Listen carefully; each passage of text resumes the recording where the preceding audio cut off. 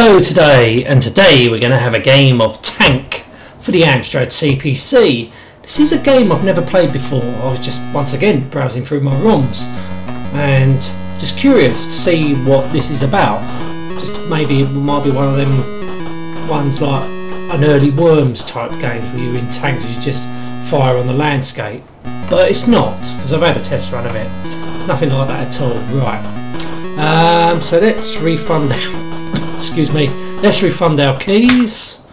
Right, fire will have space, Q, A, right, P and O, and then we got turret left and right, so we'll just maybe have this key, that key, and enter.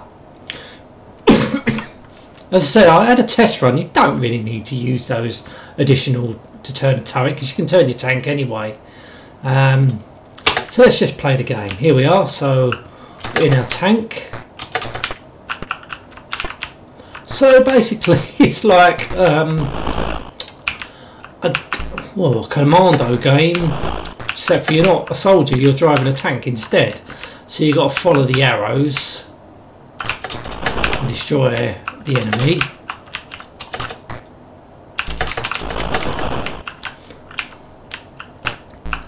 So that's the enemy as well, yeah. So yeah, graphically, well, it's nice and colourful, I suppose. You've got to remember this came out in 1985, so one I've never heard of. Reminds me a little bit of there's a game by Codemasters. It's Super Tank Simulator. I think I played that. It was on the Commodore 64. I played that. Reminds me a little bit like that. Oh bollocks! Game over already. Didn't do very well, did I? Ocean Software. Okay, that's a surprise. It's more obviously being Ocean Software. You'll have to pay. You would probably have to pay about £5, £6, maybe full price. I don't know, but I would have been a little bit ripped off if I paid £9.99 for this. But it could have been like mid-range price. So, I mean, there's no movie license or arcade tie-in with nothing, so it'd probably been a mid-priced game. But it does to me look like a budget game. That's what it really should be, a budget game. Let's have a, oh right, so that only fires up if you push fire on the turret, so that's weird. Oh, of course it would, because the turret's only staying in one position at all times. So what I said about turning the tank is a load of crap, because the turret always positions until you move the turret. It's a bit weird. It'd be nice to have the turret going where your tank's going. It'd be easier that way instead of moving the tank. Oh bollocks! Moving the turret separately. But there you go. Oh bloody hell! Game over already. Have another go. Let's give it a chance.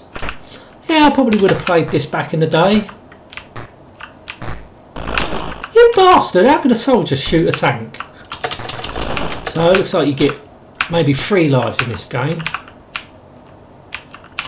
Yeah, commando instead of soldier, you're driving a tank. I mean, if you're going into battle, it makes more sense to go in something like a tank and doing commando style, but commando was a good game. You're taking nothing away from commando.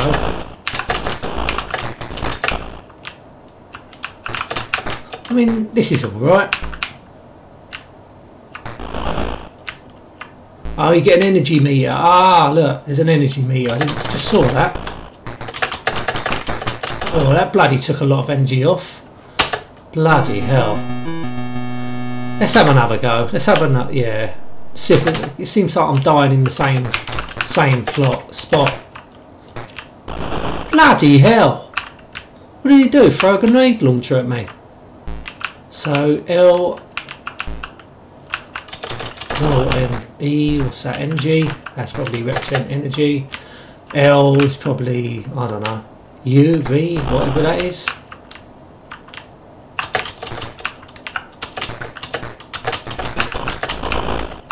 So your machine gun, oh bollocks, when you push spacebar, it's obviously your machine gun, that obviously goes in the direction your tank goes. Obviously if you push return, which I refined as my turret gun, that'll only go in the position you turn your turret to. So it's always, in my case I ain't touched my turret, so it's always facing forwards.